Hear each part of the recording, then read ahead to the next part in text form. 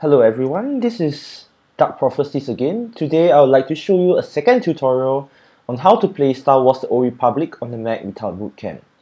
Now, in the previous video, I have showed the tutorial, but many people requested for me to make one step by step. So yes, today I'm going to do it. Now, after the video, please do read the About section. There's a lot of people who do not read that section. This section, I will post all the links and the step-by-step written guide.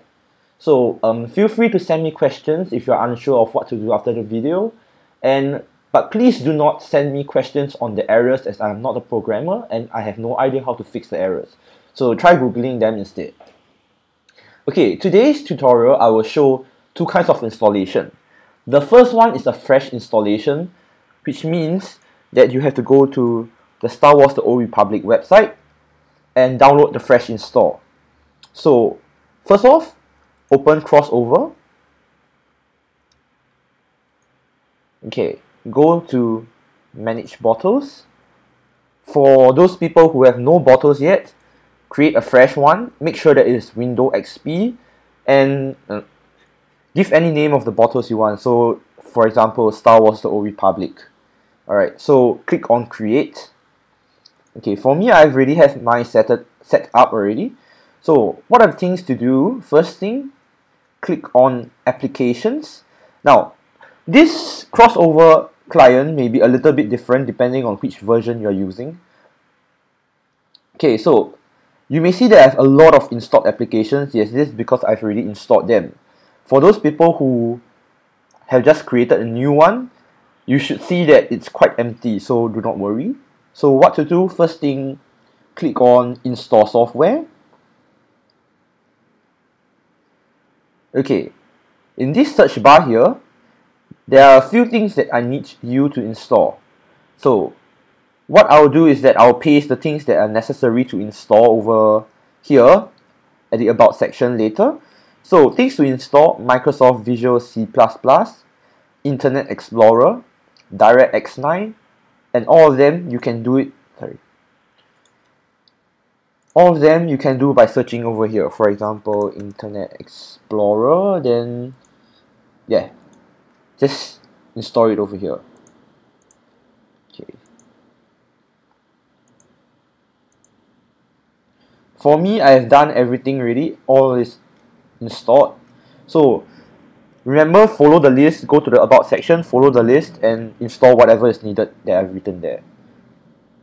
Okay, the next thing, if you're doing a fresh install, okay, I do not recommend a fresh install as many people are facing problems with the new client updates. Yes, so to do a fresh install, download the game from this SWTOR website. And same thing, click on install software. Now this time around, at this search, there is no Star Wars inside. So just type other applications, click on other applications. Now select an installer. So, choose the installer that is given from SWTOR. So wherever you downloaded it, just click and install on it. Install into the bottle. Okay, my bottle's name is called Fire4, so whichever bottle that you have created, install it into that bottle. Use the same bottle as you have installed all your Internet Explorer, your visuals and everything inside. It has to be in the same bottle. Okay, then click on proceed. Okay, for me, same thing, I've already installed it, so okay. The second kind of installation is to copy the entire game from a hard disk or somebody else's computer.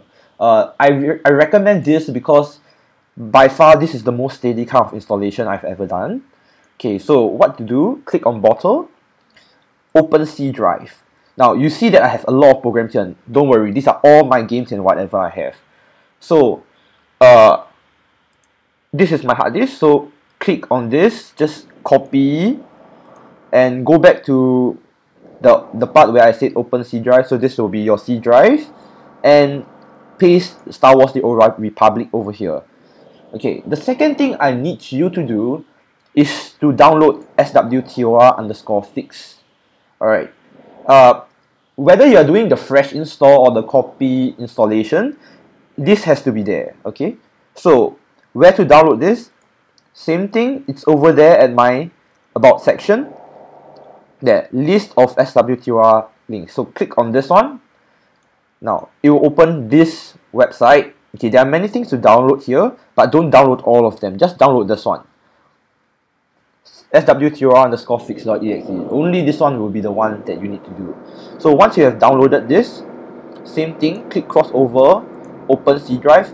You can paste it anywhere in the same C drive, alright? So now that's all. And so how do you start a game? Okay, most people will just press on this and click on the launcher here. Or the other thing that most people will do is to go under programs and open. Now I do not recommend that. I've tried both ways and they don't work at all. Somehow the game will be a bit weird and it will spoil. So the best way of playing this game, click open C drive, same thing. Double click StarWarsFix.exe. Now you see nothing will pop up. Don't be afraid, okay? If you're really afraid that it's not working, go to control panels, open task manager. See, SWTOR fix is inside. It's already inside. Now next thing to do, double click this one and double click launcher.exe. Okay, and the client will load. Okay.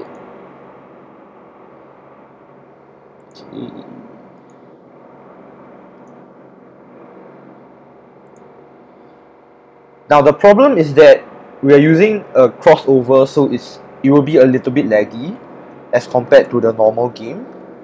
Now log in. The loading speed will take a little while, much more than normal. Okay. Things to take note. There are currently 5 bugs that I found. The first one is the loading time. It takes very long to load compared to if you use it on Windows.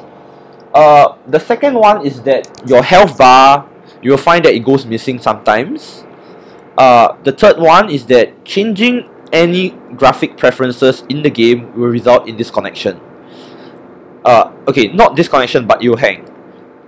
And the fourth one is that if you hover your mouse over any mission POIs, your game will hang as well. So refrain from that. And the last one is error 208. Now, most people will get this error 208. I am not sure if it works for everybody, but for me, what I did was make sure that you have port forwarded every single ports for Star Wars. Second thing, make sure that you have no firewall blocking this game at all. Third one, what I'll usually do is that I will come over here and simulate a reboot. Sometimes it works, sometimes it doesn't. I am not sure why it works this way. Yep. But don't worry, this game does work. Okay, so click on play. The game will start. But do note, like I said, this game takes a little while to load. Now, what happens if you don't open SWTOR_fix? Your loading screen will hang. That means there will be a little circle thing here that keeps on spinning non-stop. And yes, and you will be stuck there forever unless you open the fix. So if you accidentally forget to open it, don't worry, just alternate tab, close it, and open the fix all over again. So remember, always go to C drive, open your C drive there. This little circle will get hanged if you don't open the fix. It will continue spinning non-stop. Okay, so remember, open your C drive. First thing to open is SWTOR_fix before you open the launcher. Now, to make sure that okay, the reason why I ask you guys to download Internet Explorer is because that this game requires Internet Explorer to work and to download the launcher and update the files. So if you go to test, to make sure that your network does work, test the Internet Explorer on crossover, not the one on your Mac, the one on the crossover. Make sure that you can connect to the Star Wars website. If you can, most probably that your network is doing fine.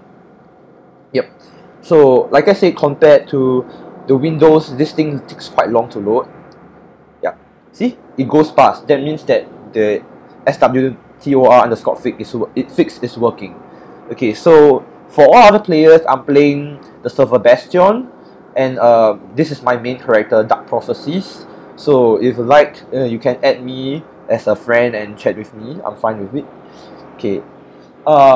Thank you so much for your attention watching this video. Again, please do share this video, subscribe to my channel, and support all my other videos. Thank you very much once again. General Dark Prophecies out.